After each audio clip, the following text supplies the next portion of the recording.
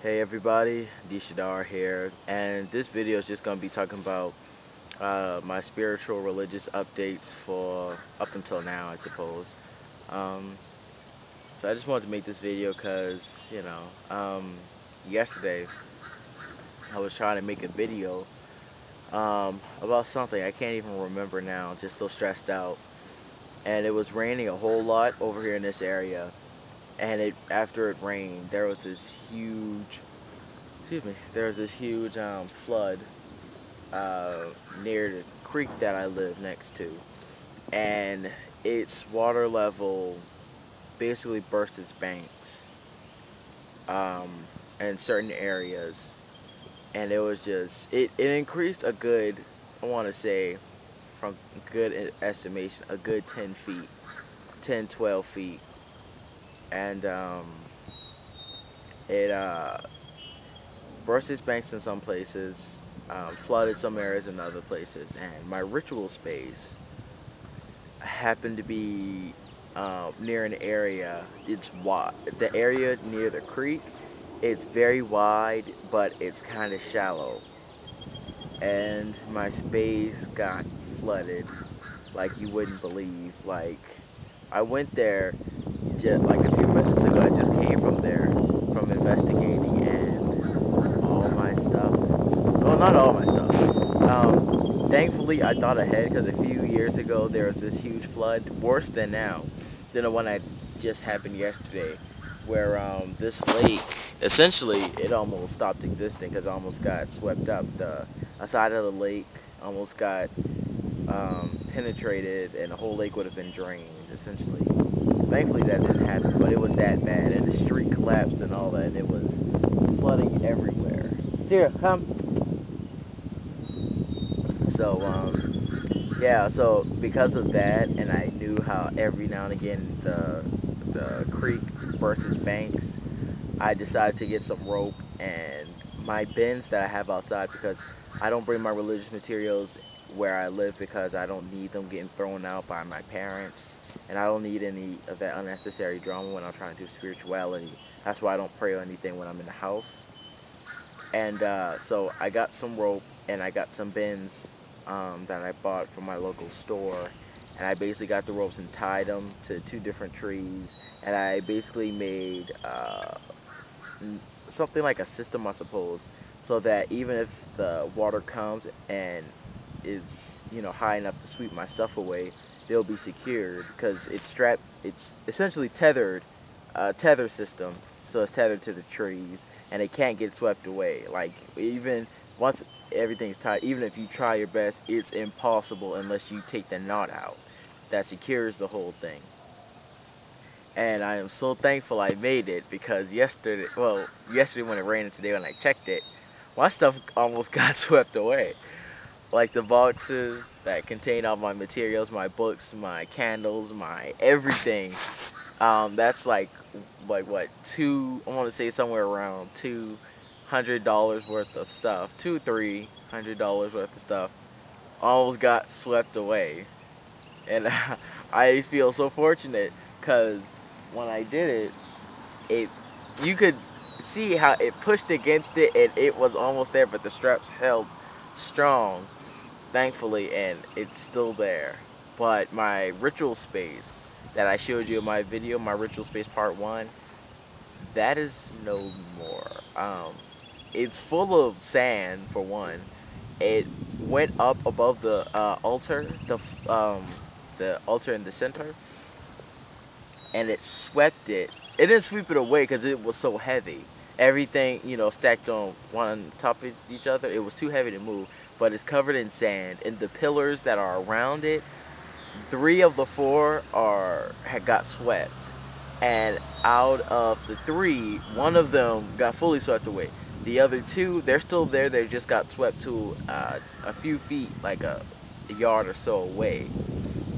So I'm basically trying to figure out what I'm going to do now, because I can't have a ritual space so close to get, the whole thing could have gotten swept away.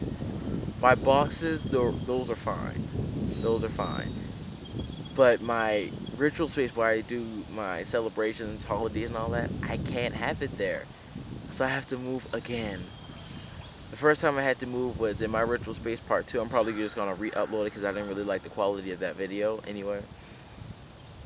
It it got raided by some godforsaken children messing up my stuff. So then I moved it to where I moved it now, and now that area is bad because it's so flooded. So now it's like I don't I have to move it again, and I don't know where. I'm probably gonna have to do it differently where it's like I don't have an altar or anything.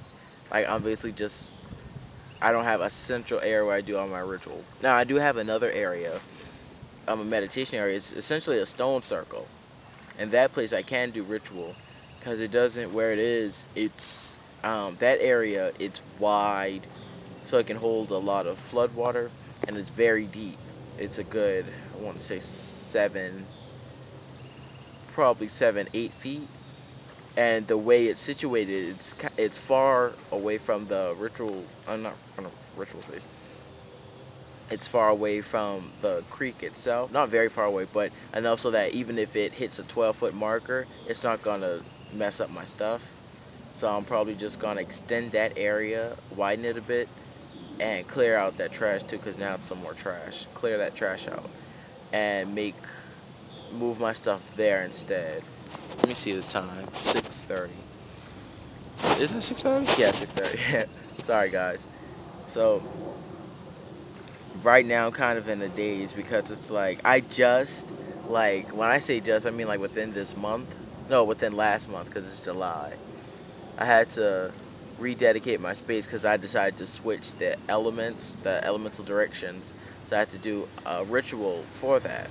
And that took nearly 3 hours to do, and that was extremely draining because I haven't done a ritual 3 hours long in a while.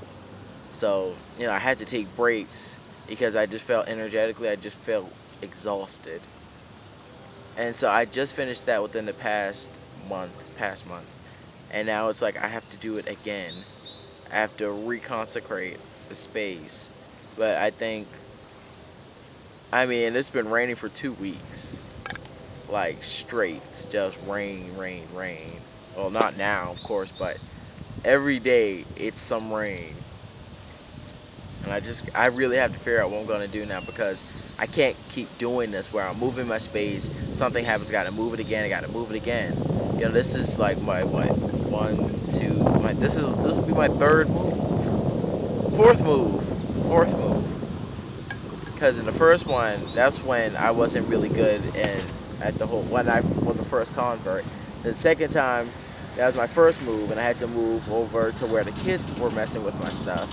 So then I had to move that to a different area, and then the area that I moved it to kept getting flooded. Even a little bit of rain where it was, how it was positioned with the rest of the land, it would get flooded. So I had to move again to the space where I have it now. And that space, it's so close to the creek that if it overflows, my stuff will get swept away and get sandbarred. I have to move it again to the new area that I developed for my meditations. And that's gonna have to be my new ritual space. And it's just so stressful and emotionally draining and energetically just draining because it's like again, really DeShadara. But yeah, this is just like a vent piece, so it's not really instructive or informative or anything like that. I just needed to vent and put it online because I just feel so upset. Now, I count my blessings now because all my stuff could have gotten swept away. So how it could have been is my ritual space got swept up and all my materials got swept up. Now I can do fine without a ritual space. Is that, so long as I have my materials. But if my materials and my ritual space was gone, my ritual space, that's a lot of money I dedicated to getting that baby up and running. And, oh man, if that got swept away, I'd just be like, you know what, I don't know how I can keep on like this. Because it's a lot of money and a lot of hard work I put into getting that little bit of money. I had to scrounge. Before I got this job that I had when I say I had to scrounge for money, like, I had to scrap. I didn't do anything illegal, anything bad like that. But it's just when I talk about I had to make every dollar count. I had to make every dollar count, and like I said, it was like 200, maybe somewhere around $300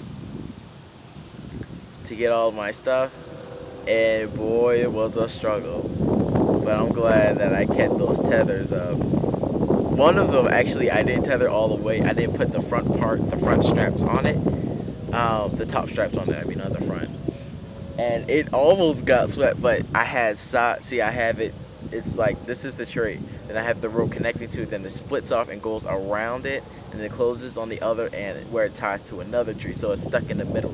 And the way I have it tied so tight, it also goes around the bottom. So it could have flipped over and just got flipped away. But fortunately, I had the strap so high and so tight that it couldn't move. Well, it moved, but it couldn't move drastically, like a few inches. But yeah, I just wanted to make this post because I have to find a new ritual space. My materials are, well, I don't feel comfortable moving my materials because that's money sensitive, so I'm probably not going to be moving that.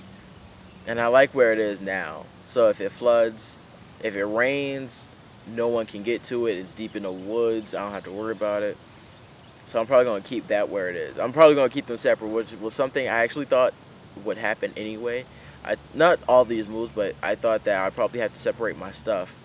So if one thing goes bad, at least it's just in one area, because you have to go to a totally different area to go get the other thing. And it's so far apart, one couldn't figure out where they were. So I just wanted to, this is just a vent piece. Goodness. So I'm not gonna start looking for a ritual space now. It's just Lunasad's coming up like really soon. Like in what, 3 weeks?